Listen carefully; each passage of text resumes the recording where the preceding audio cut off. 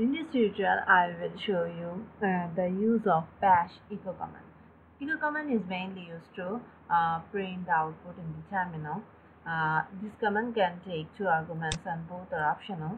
And option values can be -in, -e, capital A, version, and here.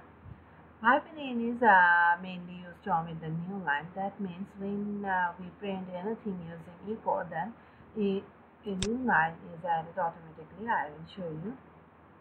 Echo, suppose here. So you can see the new line is added.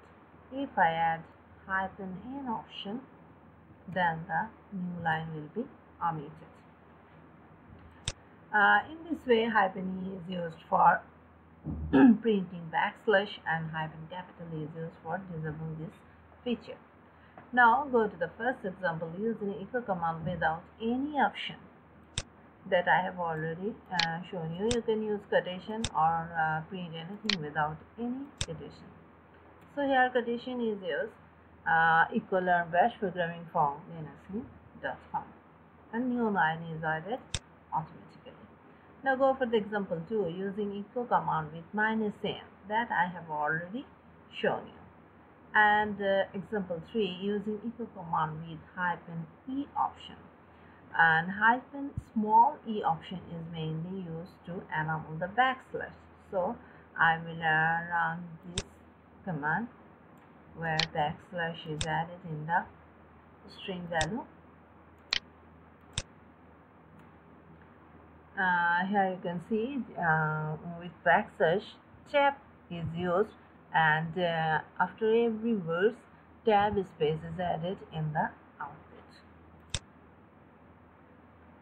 Next, using echo command with capital E that disable the tab feature or backslash feature. So in the string new line is added, but I have used capital E, so the no new line is generated. And if I use a small e here, you can see, then you can see the new line is working, and I like bash programming. Now go for example 5 using variable in echo command. So first of all, a variable is declared price. Next, the variable is used with single quote and double quote. There is a difference between single quote and double quote. If I run the code, you will understand the difference. The variable is assigned price value. Now go for the next step where single quote is used and price is used inside the string. Equal the price of the book is $price. If I run the command, you can see the price value is not read. So to read it, you must use double quotation to read any variable inside echo command. So same string with double quotation. Sorry, echo command is omitted. So echo. Here you can see the $price. Well, the value of the $price is read here. Okay, now go for the example 6 using /v and echo command. What is the purpose of /v? It use vertical alignment. So when I print anything using /v, and to make workable slash, you must have to use small e. Echo Linux Sync is a Linux-based block, and here used /v. So /v will print the output like this. Next example 7 using /c or /c do. If we run this,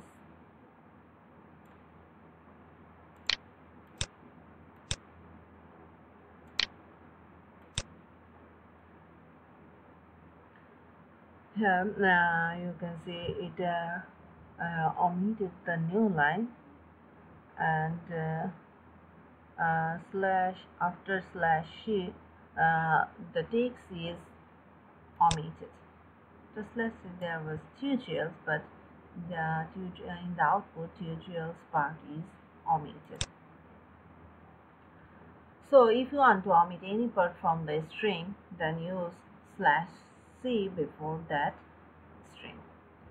Example 8. Print names of all files and folders using echo command. So if I type echo star, first of all I will clear this string, and echo star will read all files from the current location. Next, 9. Print the name of a specific file using echo command. So you can add extension here. Text extension is added here. If I want to py extension, then I have to type echo star dot py. Now it is showing me the all file with py extension using echo command with bash script. Now I will open the text editor.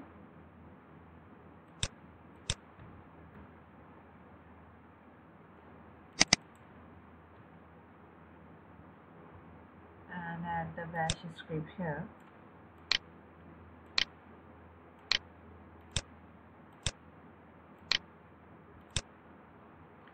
Save the file.